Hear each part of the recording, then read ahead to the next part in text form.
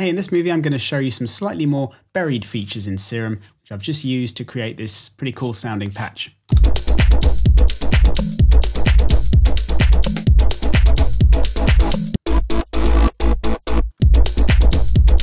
The first technique I'm going to show you is how to import samples into Serum. This is done using the noise section here. So first I need to turn it on. And now it can be used to layer noise or apply transient boosting to your sounds. But it can also be used to replay any samples you import. So I've got this pluck sound in Loopcloud. So all I have to do is drag that into the noise section onto the display.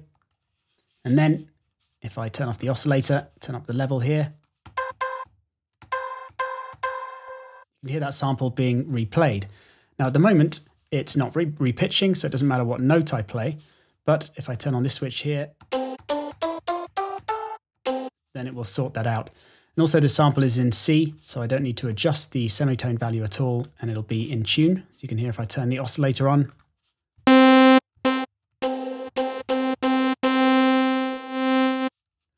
finally, I'll also turn on this switch here, which is one-shot mode, as if I hold a note down with it off,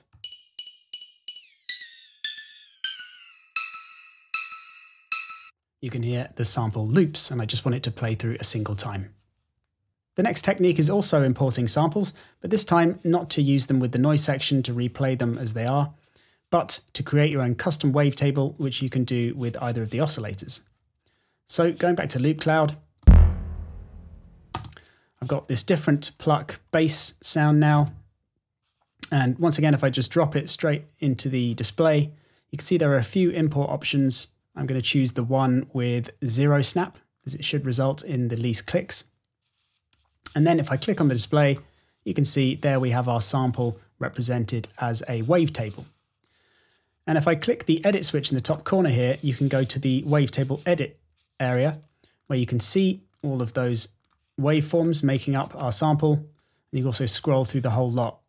Now right at the end here, we've got loads of dead space, loads of silence.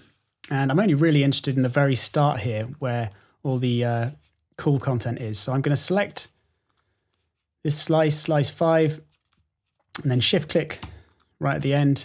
So it selects all those slices after, and then I go to the remove menu and go for remove multi-selection. And now you can see I've got just the first 4 waveforms. What I'm going to do at the end here though is add an additional one, which I'm going to make a sine wave, which I could do here using the menu. But I think I want the sine wave going the other way, so it fits in a little more with this waveform just before. So the way I'm going to do that is just by reducing my grid to 2. So we've got 4 quadrants here now, and then I just need to select the curves like so, so it goes the other way. So now we've got 5 different waveforms in our wavetable, and you can see them represented now in the oscillator section. When I hold down a note,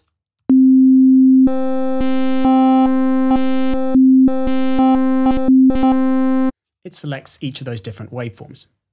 So now that we've got our 5 individual waveforms in our custom wavetable, one really cool thing you can do to turn this into something that sounds fantastic is use the morph facility in the wavetable edit.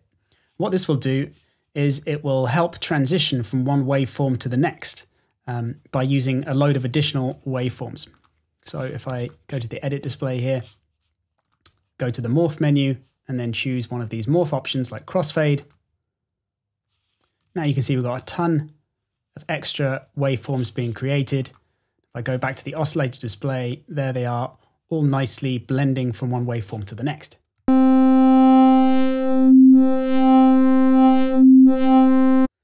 A much smoother sound to the jerky sound you get when you don't have the morph facility enabled.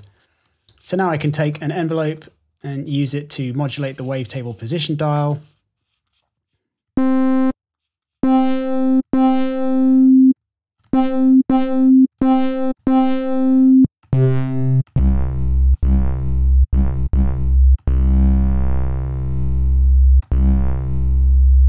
And create all sorts of really cool sounds. So now we've got this really cool sound created with oscillator A, with our custom wavetable, adding this really nice transient being modulated by like envelope 2 here, ending up with a nice pure tone at the end to keep the sound nice and clean. So the next technique is going to use oscillator B to add a replica of this at a higher pitch, a bit like a harmonic. So if we go to the menu, you can see there's copy oscillator A to B, and you can do it with or without modulation. So if I do it with, now you can see we have 2 replicas there, and this is also good for applying your own detuning, although the unison voicing kind of takes care of that. So what I'm going to do with this one is pitch it up a fifth, 7 semitones.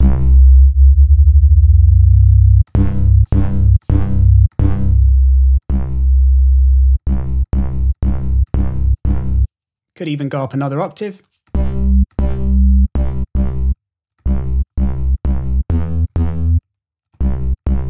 Now you can hear at this much lower level, it just adds a nice bit of extra color and richness at the top end.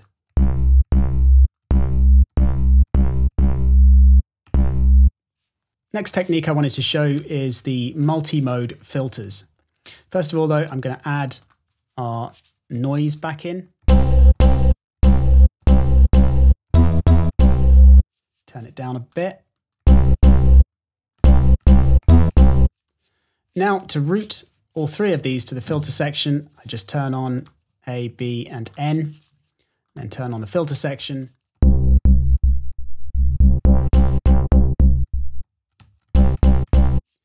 It's a little bit clicky at the moment, so I'm actually just going to increase the attack a tiny bit. And then we can use this same envelope that we're using to modulate the wavetable positions to modulate the filter cutoff as well.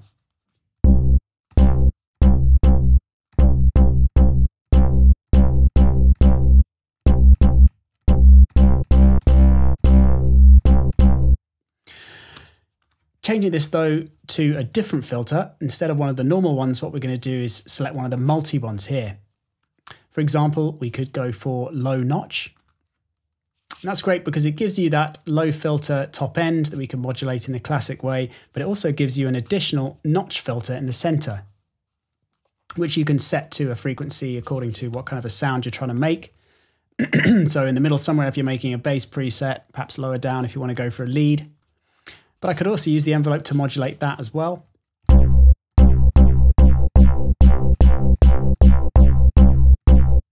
Maybe in the other direction.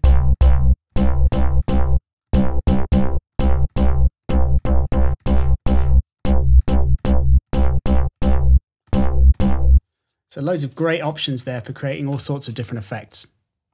The next technique is in the effects section. Obviously, applying effects is a really nice way to solidify, sort of unify all these components together.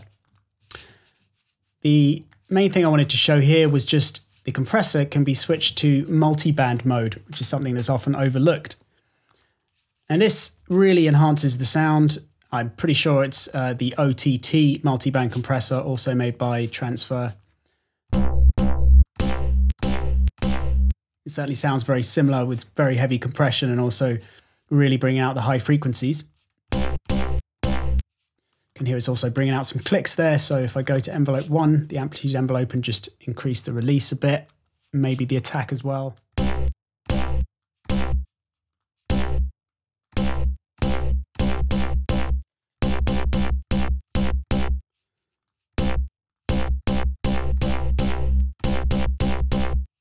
Seems better.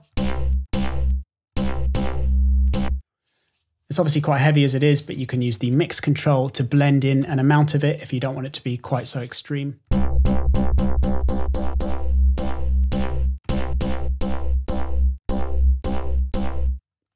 And the hyperdimension effect could also be quite good. If not for the unison voicing, then certainly for the small kind of dimensional reverb that it applies.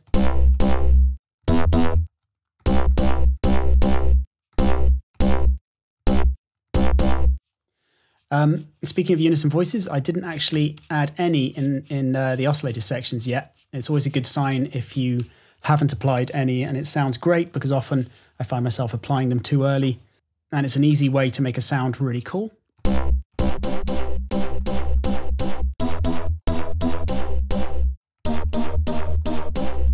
And the final things I might just do to the sound now are also use the envelope to modulate the level of our sample,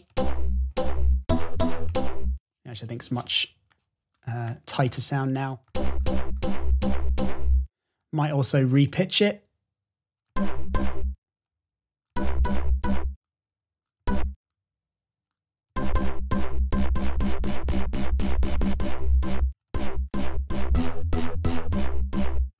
Or not.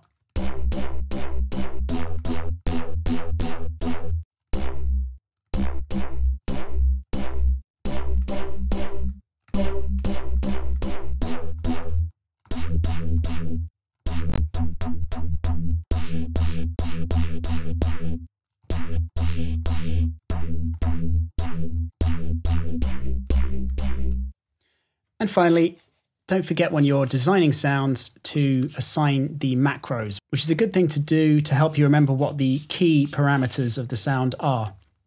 In this case, I think it's definitely envelope 2, decay, which changes the length of the sweep through the wavetables on both oscillators, the level of the noise, and also the filter sweeps. So we could go to our decay here and drag the first macro to it, set the level however we like, set an appropriate range from the smallest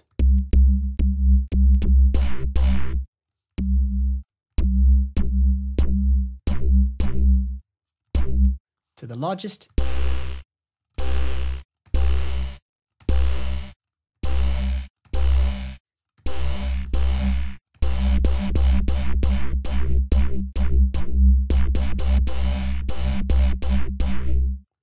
And then label it preset, maybe just length actually.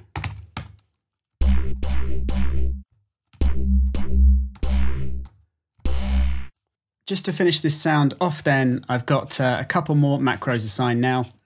Macro 3 is on the hyper dimension effect in the rack here, just bringing up the mix and size in various amounts.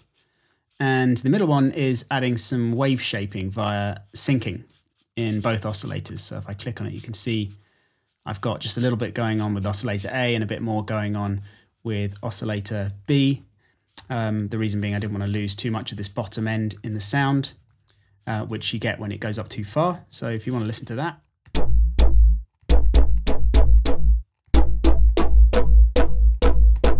And you can see the frequencies going up on the display as well, which is nice. And of course, these macros are really good fun to play around with.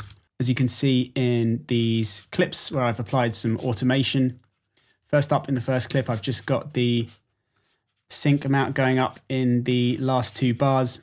And then the next one, I've also got the length going up. So if I play those.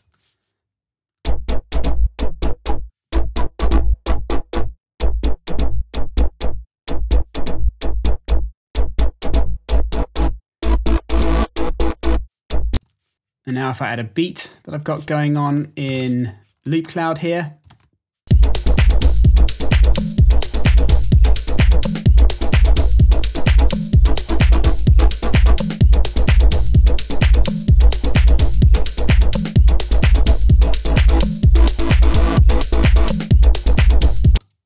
You can hear it produces a really nice sound. So I hope you've enjoyed this tutorial and learned a few things. And check out my Serum sound design masterclass for more tips and to really get to know the instrument. And I'll see you next time.